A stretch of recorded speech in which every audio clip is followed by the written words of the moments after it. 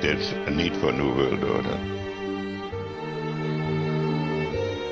There's a need for a new world order. That we should have a world government, but only when the Messiah arrives. There's a need for a new world order. He wrote, literally, any attempt to achieve world order before that time must be the work of the devil.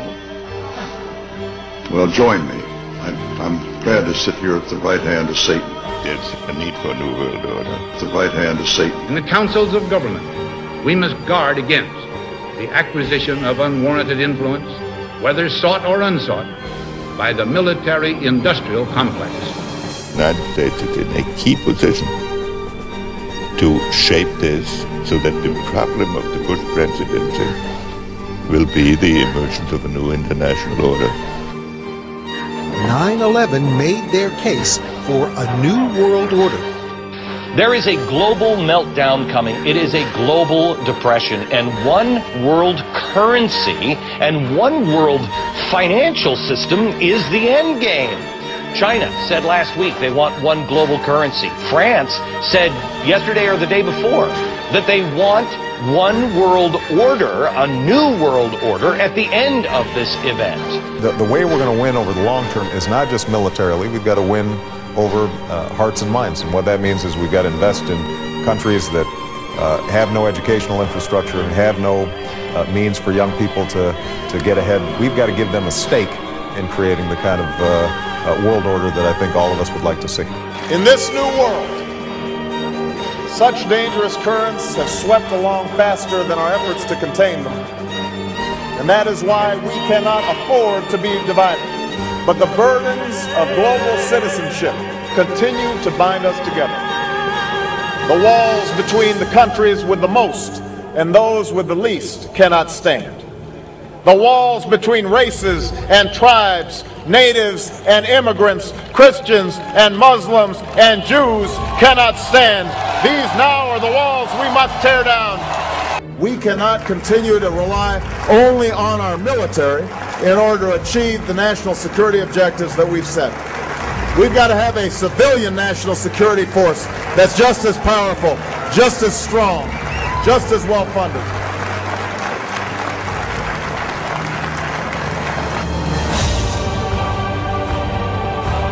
We've got to have a civilian national security force that's just as powerful, just as strong, just as well funded. To all the young people who are here, I want you to know what I'm going to be asking for. I'm going to be asking for all of you to serve this country. Serve in the military. Serve in the Peace Corps. Serve in the homeless shelter. Serve in some capacity for your community. We had a worldview, Republican and Democratic presidents alike, from Harry Truman to George Bush. And after 1989, President Bush said, and it's a phrase that I often use myself, that we needed a new world order. A new world order can emerge.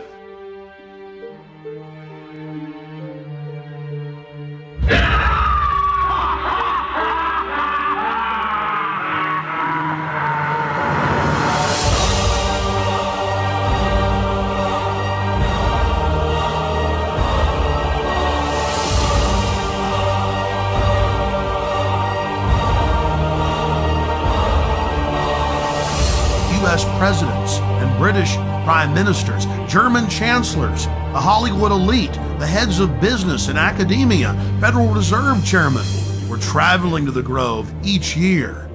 It's also important to note that the Grove itself was founded in 1872 by West Coast journalists, and that the National Press Club adopted the iconography of the Grove for its Great Seal. There are three major icons used in the cremation of care ritual: Moloch, the owl idol, the curved staff carried by the high priest, and the eternal flame lamp, which the priest uses to ignite his torch to burn the human effigy care. The right hand of Satan.